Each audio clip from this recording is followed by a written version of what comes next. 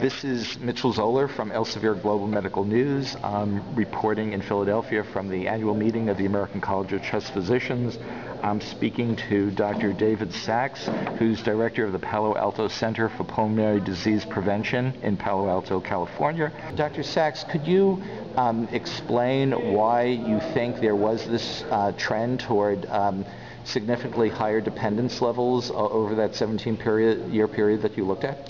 Yes, I think the explanation is that the low-hanging fruit has literally gone out of the population pool. People who either have no physical dependence on nicotine, maybe 10 to 20% of the cigarette-using population can stop whenever they want to, and they don't experience nicotine withdrawal symptoms. Whereas people with a higher level of nicotine dependence, when they try to stop cold turkey or with over-the-counter aids only, find themselves in severe nicotine withdrawal, can't do their work properly, are moody, short-tempered, and so on.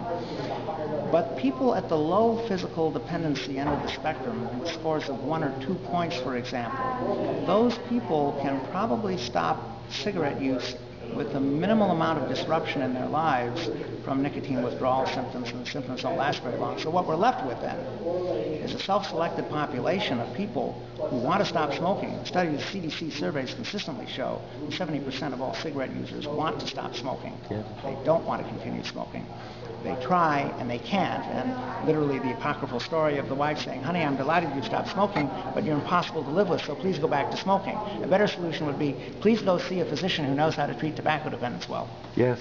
And you emphasized in your talk the importance of the Fagerstrom Tolerance Questionnaire as a way to very clearly quantify for individual patients their level of dependence. So you're talking about having more patients at a high level of dependence. The score is on a scale of 0 to 11.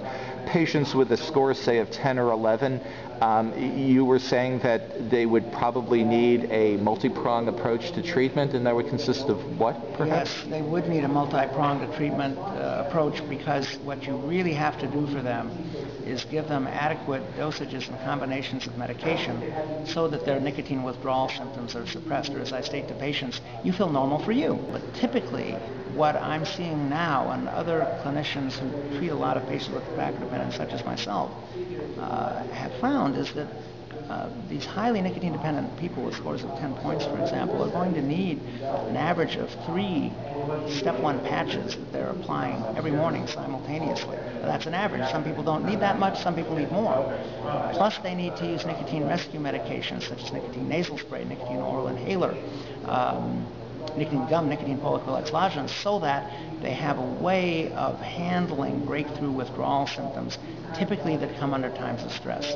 When were they still smoking, they would quickly go and have 1 or 2 cigarettes, which gives them a huge nicotine boost to the brain that upregulates all these wonderful neurotransmitters like dopamine and beta endorphin and so on.